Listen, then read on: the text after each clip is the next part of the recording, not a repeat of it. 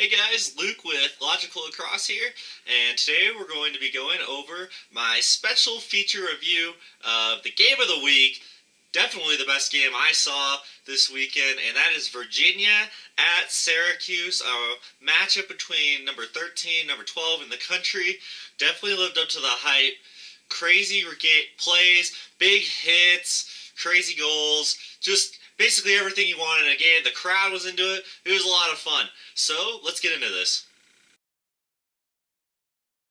So, like all my special features, we're going to get into the stats and my players of the game before I do kind of tell you guys more about the story of the game and kind of analyze what happened per quarter. So, this game took place in front of a home crowd of 3,868 people, which is awesome for a lacrosse game. Syracuse always brings the home crowd, which is very cool. And this game really looked like it was going to go Syracuse's way. It seemed like the whole game, Virginia was 1 goal or 2 goals away from tying the game, but they ended the game on a 6-1 run, which allowed them to get to overtime and eventually win. So that's what made the difference. Syracuse kind of collapsed at the end. It was also good plays by Virginia, but shots favored Virginia, 46-42. Not a lot of turnovers this game, 12 for Virginia, 9 for Syracuse. Really made it a nice, fun game to watch. You could tell these teams are both very good. Syracuse has clearly improved since that Colgate loss. Ground balls, 30-16 favoring Virginia.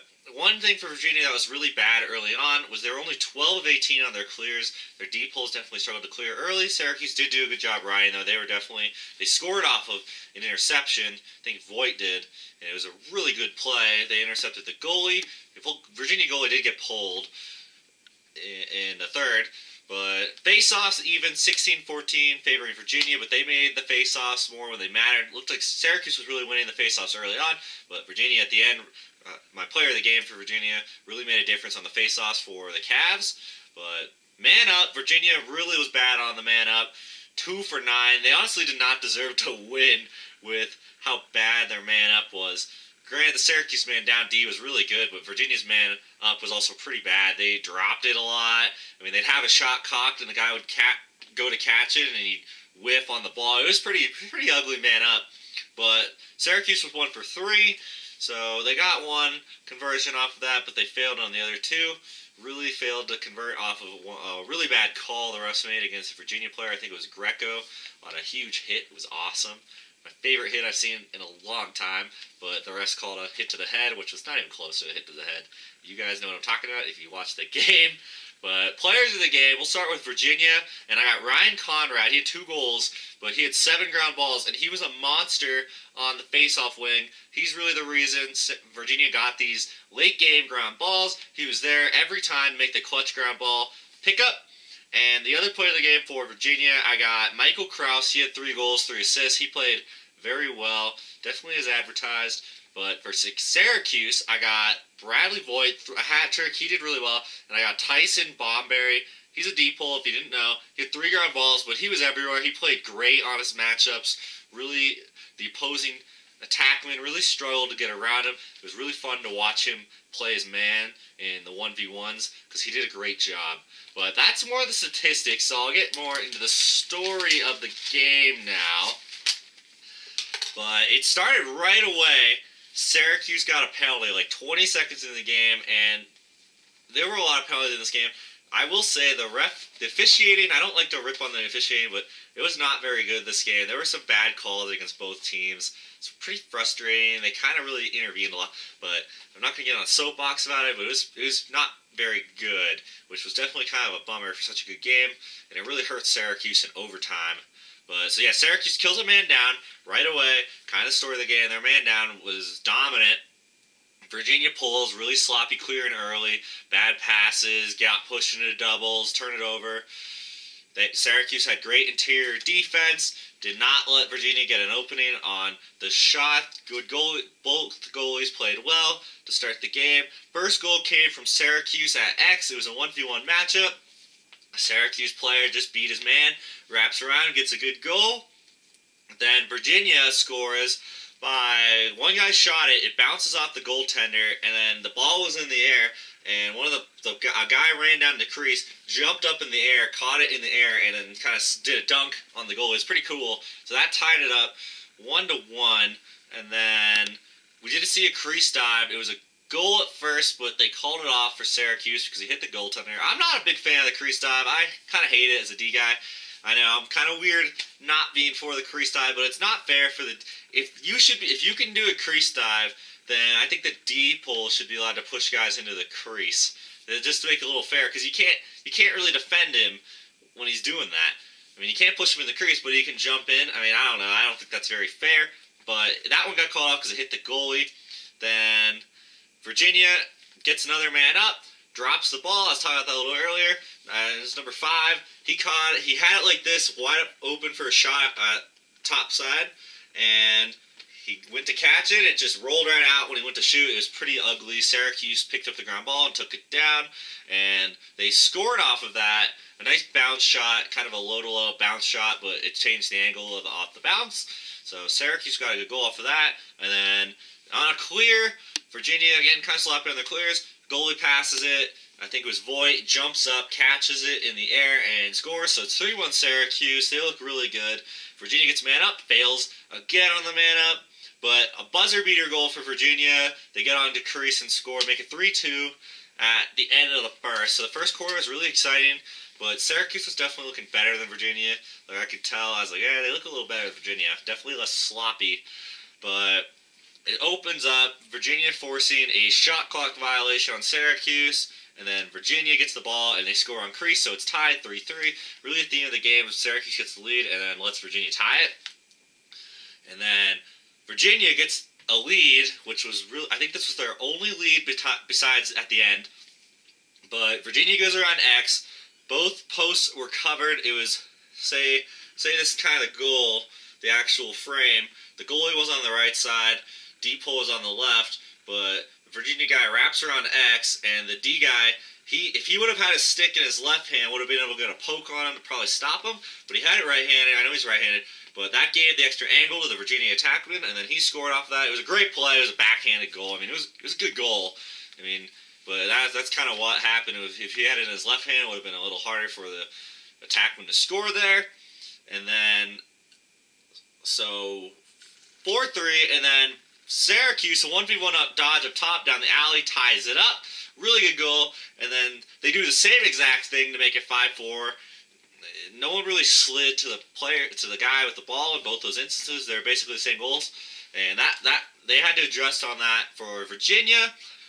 Then Virginia gets a man up. They fail again, so they're 0-4 now. And then they get a 2-man up, and they finally score. They get up top and score. Still almost didn't score. The time was running out. I mean, if they didn't score on a 2-man, that would have been really bad. But it's 5-5. That one goal, on the replay, it did not look like the ball crossed the line all the way. So just kind of a food for thought there. If we need an instant replay in lacrosse, because you got to have the ball cross the whole goal line extended. You have to have it cross the whole thing. It really didn't look like it went across all the way to me, but whatever. Virginia gets the break there. I mean, sometimes you need a break, and they got it. Bad break for Syracuse. And then Syracuse gets a man up finally, and they score right away up top in the middle of the box. And then Syracuse gets another man up. It fails. Then Syracuse dodges down the right alley later, and they score, make it 7-5. And then Virginia gets a buzzer beater, a 2-on-2 on the wing, and I think it was Laviano, slips down, gets wide open, scores with about 3 seconds left, or something like that, and it makes it 7-6, so Virginia got 2 buzzer-beating goals to end both quarters in the first half. So it goes into halftime, 7-6 Syracuse. Syracuse definitely looking better. In the first half, it looked like Virginia was kind of just holding on, but I had my doubts that they were going to be able to come back.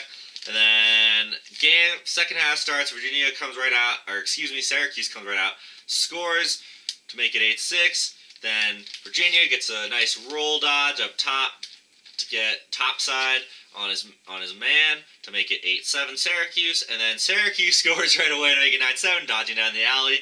Then some shot clock violations. Virginia then made their goalie change, And then we had this really bad call. It was number 44 for Virginia. The Syracuse was clearing. Goalie passes up to his LSM. He catches it, turns, and then he gets hit laid out. And the refs called a penalty on Virginia, saying it was a hit to the head. And if you watch the clip, Inside Lacrosse has it on their Instagram, and like Lacrosse Cave and all those guys. But if you see the hit, he clearly lowers his shoulder and hits him right where I'm touching. It was an awful call. I mean, I think that was as clean as a hit as I've really ever seen. I mean, I cannot believe they called it. That's just pathetic. The NCAA just hates the scary hits. You know, they're kind of babies about it. They look to take the final of the game. I think that's a totally clean hit, and that was a great hit. So Syracuse does not score on that man up, which I was glad of, because they did not deserve to have that man up. But, so then Virginia kills that. Then Virginia scores. They get a one-timer on the crease to make it 9-8. Then Syracuse scores again, 10-8. Really a back-and-forth game. Really, like I said, Virginia would make it a one-goal game, and then Syracuse would get a two-goal game. That's kind of what I was thinking. That's not looking good. And then near the end of the third, Syracuse scores again to make it 11-8, and I was thinking, I mean, it's third quarter, but I was like, oh no, it's not looking good for Virginia here. But then Virginia gets a wraparound goal from X, inside post, bad coverage there by the goalie. Is right on his inside leg. I mean, he had the post covered, but he left a kind of a hole open, and where his leg is, like kind of around here, and that's why it got in. So it was 11-9 at the end of the third, but it looked like Syracuse was kind of starting to pull away. Momentum was on their side, and then the start the last quarter, Syracuse scored low to low. It was a really bad goal to allow. So it was 12-9 then, and then they score again. Virginia failed two clears in a row, and the second one kind of comes back to bite them in the butt, as Syracuse then gets a transition goal. It's a beautiful goal, a lot of passes. I mean, the goalie had no chance, so then it's 13-9, and then Virginia kind of gets on a little bit of a run here. I was thinking it's not looking good.